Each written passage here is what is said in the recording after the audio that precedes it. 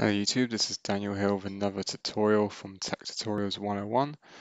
In this tutorial I'm going to highlight the Windows Defender PowerShell module, really useful module which I just found recently, which gives you all clear text information on the Windows Defender status of a machine. So we're going to open up PowerShell, get command, this module is called Defender. So you can see a few of the commands here. The one I like to start with is the get MP computer status. So in this command here, we can see we've got a very important details, product versions, status of antivirus is enabled, signature age as well, and also the last updates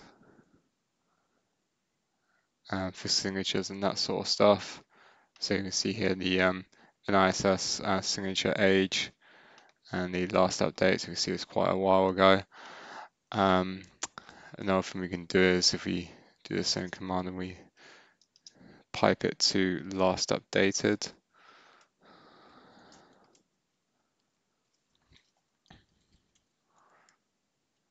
So it's need to add in select object first. And then we can see here the last updated for signatures and the NIS signature. So again, really useful information. You could again using tools such as SCCM or even group policy, get this output for a large amount of devices and sort it into a spreadsheet, and then go through there and you can see which devices are not reporting in and not downloading updates for Windows Defender.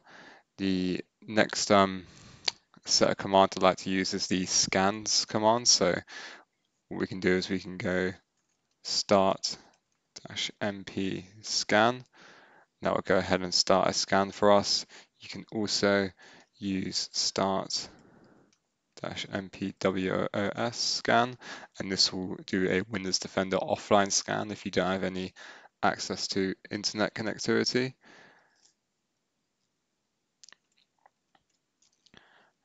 So the next command we can use is the get MP threat detection.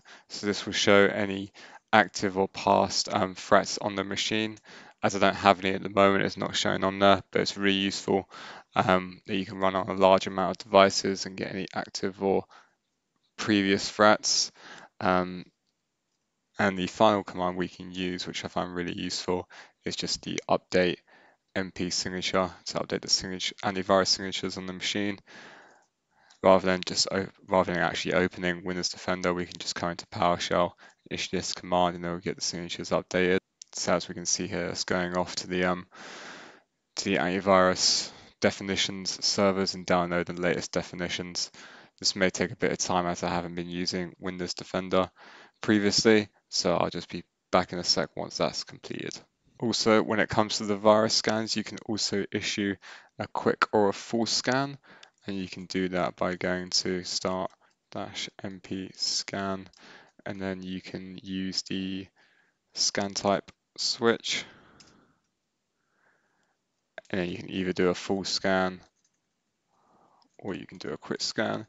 You can also do scan path, and then if you put a path in here, it will essentially put all of the logs for the scan into that path. So if you were running the scan against a load of machines and you wanted to log to a network drive, you could use a UNC path in there, and you could have all of your scans delivered to a network share, which you could access and then review at a later date. Now that update's completed, we can just go into here and go MP computer status, and then we see we've got fully up-to-date antivirus definitions. And if we do the again that same command to select the last updated objects, and we can see here this is now fully up to date. So yeah, as mentioned, this is a really useful tool when managing Windows Defender, especially if you're going to be managing it across multiple machines. It's really easy to get clear text information and then pass this back to customers if they have any queries on antivirus definitions or the last scans, or if there's any active threats on the machine. I use this in my day job on a daily basis to deliver information to customers. So that is the end of this tutorial. If you have any further questions or any further suggestions on videos for Windows administration, please let me know. Thank you, and please subscribe.